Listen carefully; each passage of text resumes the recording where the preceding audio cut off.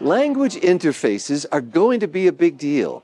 That's how Sam Altman, chair of OpenAI, put it when they launched ChatGPT last November. Going to be a big deal? Definitely a big deal. Hello, I'm Christopher Kenneally with CCC, and at the 2023 Frankfurt Book Fair, the halls are alive with the sounds of AI. At the Frankfurt studio, I'm going to be moderating a panel on why machine solutions should make way for human concerns over authorship and authenticity. I have a wonderful panel, and I want to briefly introduce them now. Immediately to my right is Carlo Labazari. Carlo, welcome. Thank you. He's an internationally recognized specialist in intellectual property law and policy with 20 years of experience working in Africa, Europe, and the U.S. He's the author of a short paper, a snapshot of the relationship between AI, copyright, and licensing, which is available today at this event. To Carlo's right is Dr. Namrata Singh. Dr. Namrata, welcome. Thank you. Dr. Namrata is founder and director at Turikaz Group, a medical communications company working with pharmaceutical, biotech, medical device, and diagnostic firms, as well as academic institutions to support research and publications globally. Dr. Namrata is a pediatrician and a founding member of the AI Working Group at the European Medical Writers Association. And on the far end, to my right, is Dr. Hong Zhu. Dr. Hong Zhu, welcome. Dr. Hong Zhu is Director of Intelligence Services and Head of AI R&D for John Wiley & Sons, and leads the Intelligence Services Group in Wiley Partner Solutions. Dr. Zhu holds a PhD in 3D modeling with artificial intelligence algorithms, and he's a chef and contributor to the Scholarly Kitchen blog published by the Society for Scholarly Publishing. And I think, Dr. Zhu, it's important to start with you and to learn more about the publisher's perspective here and how these tools are going to become part of your workflow. And tell us about the role that AI solutions will play in this intended evolution at Wiley from being a content provider to being a knowledge provider. That's a good question. So basically, Wiley is a shift from the content provider to knowledge provider. So we start thinking about when we talk about knowledge, so what mean knowledge? So the people, the consume or digest or absorb the knowledge and understand, apply knowledge. And the knowledge is distributed to the people. So there's clearly three key elements: people, knowledge, and how you interact, distributed or understand. So we apply the AI to support in these these three key elements. For example, the knowledge. When we talk about knowledge, first we need to create knowledge. How? We need we apply the AI to automatically extract this key metadata and to present the knowledge in the user for the human-friendly, human-readable or machine-readable. And also we extract the knowledge, the hidden knowledge, the valuable concepts, entities, and relationship between the entities from this unstructured text content. So this is a knowledge creation. And then in order to better to serve the people, we need to understand who they are and what their interests, so that we can distribute the relevant articles and the knowledge to them, to human. So we apply the AI to understand, help our publisher or partners to better understand who their audience, what they want, what's their interests, what's their expertise. So we can make sure we can make the more personalized the information distribution to them. And lastly, we also want to how can we help the researchers, user to discover this knowledge, because today is the information overloading is too much to read. So we need to apply the AI to simplify it, to generate a summarization to help. And for example, Wiley have the Wiley Partner Solution have the research exchange submission. So we automatically extract the metadata to make the submission work. It's much easier. And also we have the Literatum, the largest digital publishing platform for the content, for scholarly content in the world. And then we can enable and make all this knowledge is searchable and readable over the internet. So this is, and also we also validate the knowledge, because this is very important, integrity. is as a publisher, it's a key responsibility to make sure this published, the knowledge in the good quality, good standard. So we also apply AI to detect its paper mills, image manipulations, etc. Right. And it seems to me that in order to understand where publishing will be going using these AI tools, it's important to understand how people are using them. And it sounds to me like it's changing the relationship, to two relationships really, the relationship of the researcher to the content, but it's also changing the relationship of the researcher, the authors, to the publisher.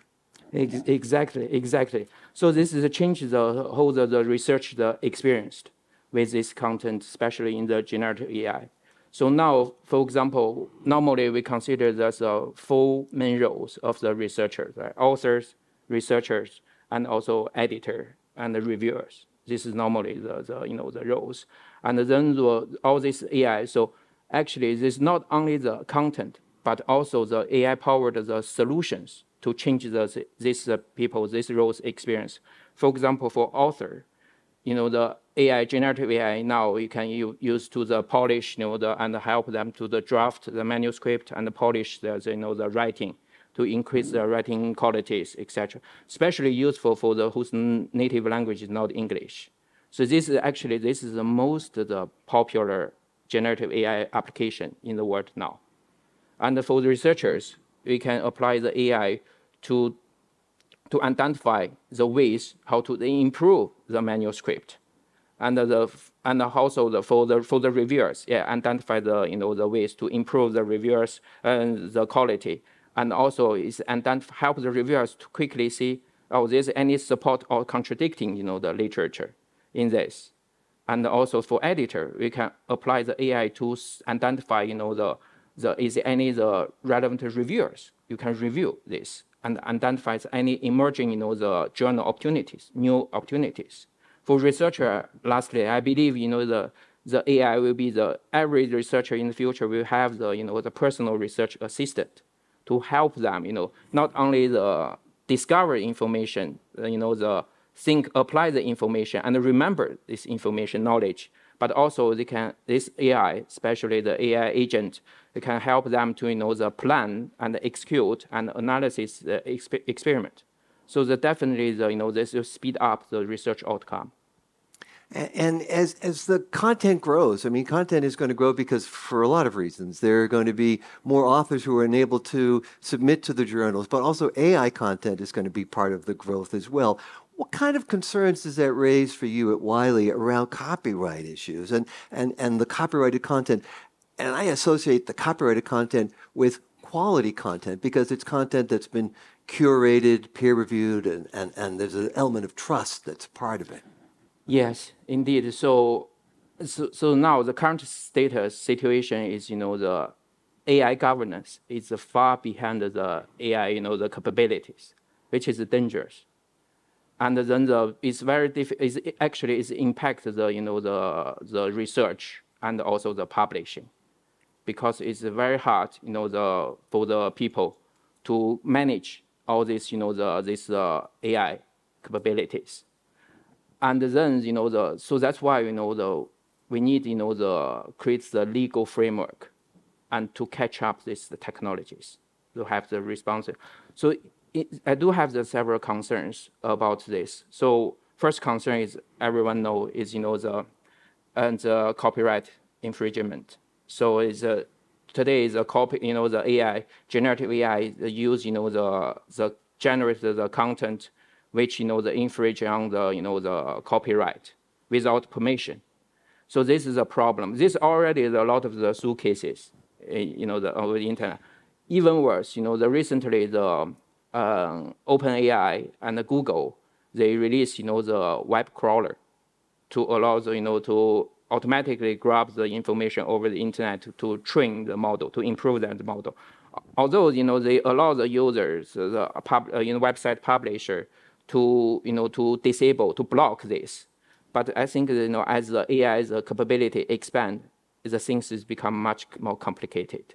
So this is one concern. Another concern actually is the AI can generate the content, which, it's it's similar to the the original content, but it's not that enough to be considered as the copyright infringement.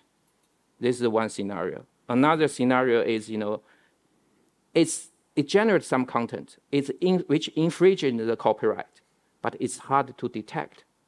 So in both cases, for the copyright holders, it's very difficult for them to enforce the right in both cases. All right. Well, Dr. Hongzhu with Wiley, thank you very much. And I want to turn to Dr. Namrata because you've got an interesting perspective. You're creating content and you're working with many of the research institutions as well as the pharmaceutical companies and others who are going to be submitting content to journals and at Wiley and elsewhere. So as you do all of that work, what's your message for publishers about AI and content creation?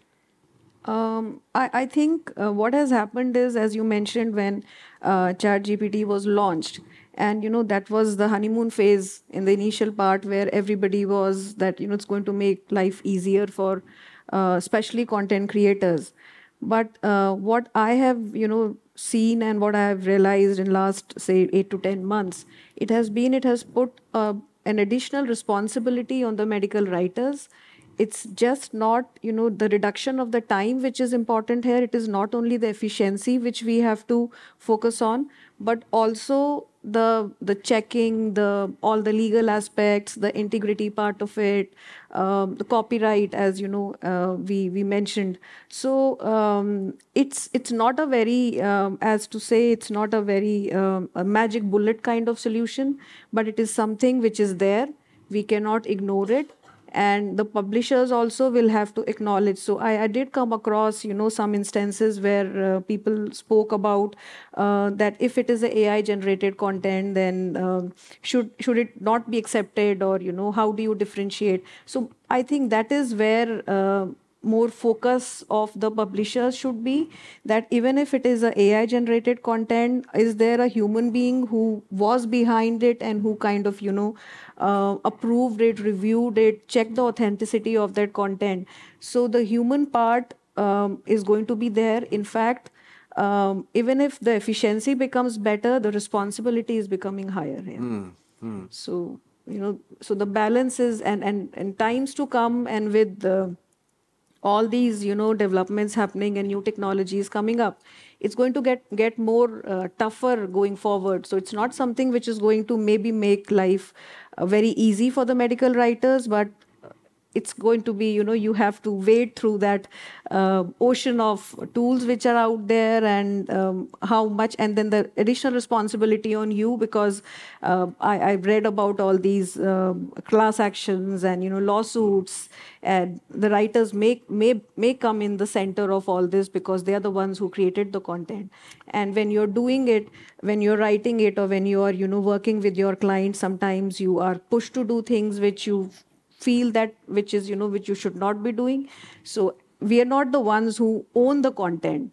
So that's an additional responsibility on us to educate the client, to tell the especially the sponsors, the pharmaceutical companies, look, it's not so simple. Even if it's an AI tool, so you are not going to get a paper in say hours out of it. So there is going to be some human interactions behind it, and similarly for the publishers also. Well, I think that gets back to the point, Dr. Namrata, that Dr. Zhu was making about the importance of trusting content here. And the challenge with a lot of the generative AI tools is the lack of transparency. Yes. The lack of identifying the sources. And that must be really troubling for writers, because they do, as you say, have this real responsibility. Yes, yes. And a lot of guidelines and recommendations did come up over last couple of months. So we had ICMJ guideline came up, which mentioned about the responsibility of authors and an additional responsibility. So even if and the disclaimers and the transparency, if you have used an AI tool, then you mention that in your method section. You mention the name of the tool, you mention the version if it is there, or the whole technology part behind it. So this is where I guess the transparency works, but ultimately the responsibility is on the author. And as we write on behalf of the author, then the responsibility comes back to us. So, but guidelines and recommendations do help us just to know that what is right and what is wrong, and what we can do and what we cannot do. Well, I think what's coming through for me is just, the real responsibility, the sense of principle that is involved here. And I want to pull back a second and let people know about your background. You're a pediatrician. I'm a pediatrician. Right. So you have dealt with patients and you work with people who are at one of the most important parts of their lives. And many of the writers that you have are women, particularly trained in medicine, who are trying to balance family and work and so forth. So this is deeply a part of what you do. It's not just the business part.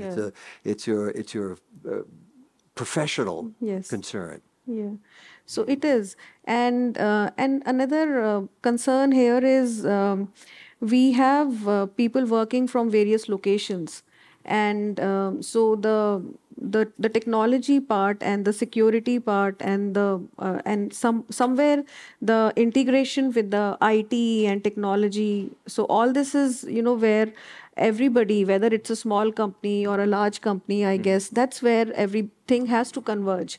We cannot have it in isolation. We cannot have a tool and just ask the team to implement and start working on it. So we do a small experiment on various tools, but that is only for an experiment sake, where we are not working on the client projects or confidential data on that. We navigate these tools. We see what are the advantages, disadvantages, how much of time it is reducing, or what is the productivity, and we have certain parameters which we evaluate on those. But that's a completely a research activity which we are doing internally, and there are very strict instructions to all the writers, and we have the whole IT kind of infrastructure also, where they're not allowed to work on client projects yet. I was a journalist in my previous life, and we always said, consider the source. Yes. And it sounds to me like that's equally important in your profession. Yes. Consider the source. Yeah, and there's one more very, very important concern which is here. So the tools which are there, they have been trained on manually generated data till now. Now, what's going to happen in next couple of years? So maybe more AI generated content is coming, and then the training will be on those AI generated content, and eventually maybe the quality of the content overall, because everything is connected. We are not working in silos here. We are connected to so many various stakeholders. So eventually, if we don't have these rules and regulations in place, then it might have a very serious impact on the research integrity itself. And then what papers we are getting afterwards, can we trust them? Do we can we quote them as our references? So that might happen. Well, Dr. Namrata, thank you for raising those important points. And I want to turn finally to Carla Lavazari. Carla, welcome again. And you have contributed to CCC what I'll call a white paper here, a brief paper on the snapshot of the relationship between artificial intelligence, copyright, and licensing. We have copies of this available for everyone here. And I guess I want to ask you a little bit, because we assume a lot here when we hear about AI, and definitions are sometimes crucial to this. What do we mean by this AI or that AI? Which technologies particularly are using copyrighted materials as the inputs for their solutions? Well, I mean, the models that have been catapulted in everyone's consciousness, and thanks for having me today, are the large language models. The LLM, which is maybe one instance of a so-called foundation model, which is a broad general application AI tool. And typically those are trained on, be it structured or unstructured inputs of enormous proportions, some really fantastical numbers, and are trained to be of a general application. They are then sometimes enhanced by what I would call specific libraries to make them more suited to perhaps medical writing or fire regulation of buildings in architecture or whatever. So then you sort of specialize the general foundation model into the area you're interested in. All right. So what are the rights of copyright holders in relation to all of those inputs and then for the outputs as well?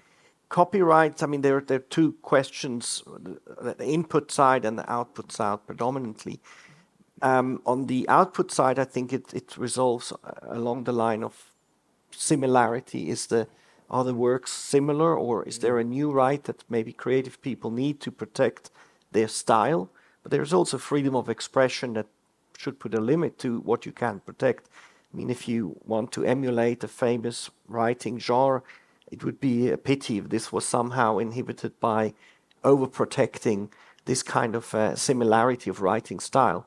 On the input side, definitely, in order to make any valuable artificial intelligence tool, you will need entire reproductions of works that are scraped from the open internet, or they are procured through special purchases, I guess, licensing of materials to use. I think in the previous panel we heard that open access titles are frequently used at Frontiers is doing that with Google.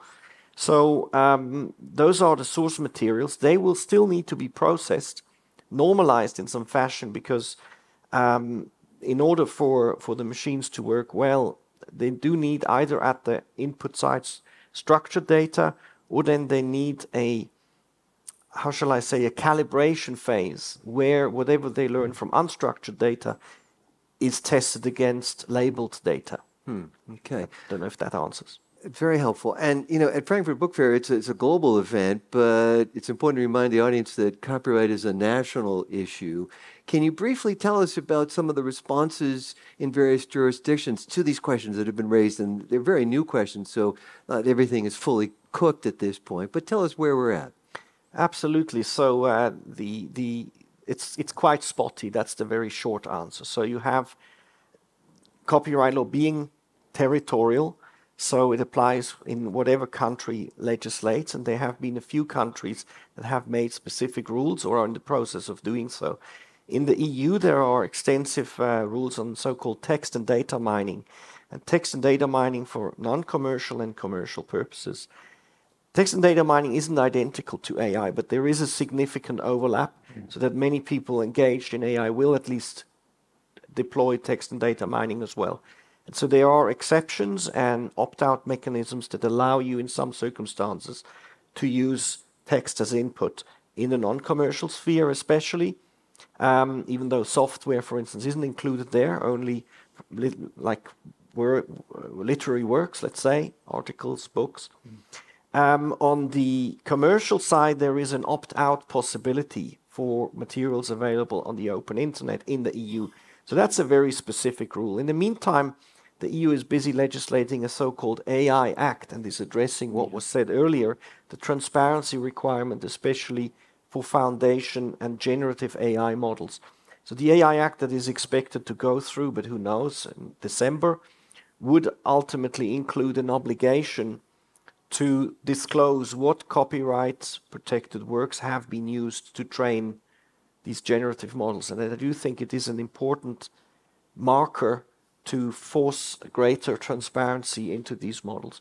China has gone, if I may add this, also has gone out of its way to create 15 principles, I think around the 15th of September. 18th of September, this has come into law, okay, another 3 days. And those they are principles, but they are pretty mandatory. And as part of the principle is, in fact, transparency as to labeling of data, and also what data has, and a respect for intellectual property rights. Right. I've heard people compare the AI Act that's in the European Parliament right now to a kind of a GDPR for AI, that if it were to come into effect in the EU, it would have an influence globally. That is predicted in the sense that any significant AI giant or business or in publishing, people really publish for the world, or these AI entities are developed for the world. So to ignore a segment of 400 or 500 million people in Europe is going to be hard. Similarly, 1.3 billion people in China, it's going to be hard to ignore and say, we're just not going to deploy our tools in those jurisdictions. I don't think many companies would consider that an option. And as we've heard from Dr. Zhu and Dr. Namrata, there's going to be a great demand not only to use the tools, but to have materials to keep feeding the tools. And so That is a real challenge. What kinds of licensing would meet that demand? Can you tell us? As it was said earlier, there's an IBM sort of short video that says AI is big on productivity and on performance, but it's low on trust and transparency. So these licenses can either be from segments of publishing, perhaps, that have large content that they can license, or it could be a collective license where a agency such as CCC is used to deal into situations of linking many to many situations. So you have many writers, many publishers on the one side, you have many pieces of content on the other side used by different AI tools. So that is one mechanism, is collective licensing. I think it was said in a US submission to the Copyright Office, the key of copyright is credit, attribution, consent, and compensation. And these type of licenses are well suited to handle consent, credit, and compensation. Yeah, there's one more point I'd like to ask you about, and maybe the others can help us with this too. We talk about content all the time. I'm a writer, so I think content means words. But in scholarly publishing, content means images. It means data. It means all of these things. Is that what we're talking about? All of that comes under the umbrella of copyright, of course. A large segment thereof is in copyright material. So many images, photos, illustrations in scientific articles are subject to copyright. There will also always be data that's not raw data that is not subject. In fact, the EU again has legislated in a Data Governance Act and has specifically excluded sensory data from any protection. So when your fridge says to the supermarket in future you're out of milk, that type of data is not going to be suddenly engulfed in this discussion about how to relate in copyright content to the AI endeavor. I can just add one more point. Please. Build on this. So I think the AI should now move from the more analytic AI to the generative AI, from the single modality to the multimodality. So AI and also the this rich the research outcome like images, videos, and the text is is correlated, positive correlated, because the AI can be used to generate this rich, the research output. Images, AI can be used to generate videos, generate text, and even the virtual reality in the future. But on the other hand, this rich, the research outcome can be used to feedback to the AI to build even better model. So this is kind of the loop. I'll leave with some advice. It's always important to use your own judgment and common sense and to verify information from multiple sources before making any important decisions or taking any actions. It's great advice, and you can take it. It came from ChatGPT, all right? I want to thank our panel, Attorney Carlos Scola-Lavezzari, Dr. Namrata Singh, Founder, Director at Turicos Group, and Dr. Hong Zhu, Director of Intelligence Services and Head of AI R&D for Wiley. Thank you all very much indeed. My name is Chris Keneally. Thank you. Thank you so much. Thank you.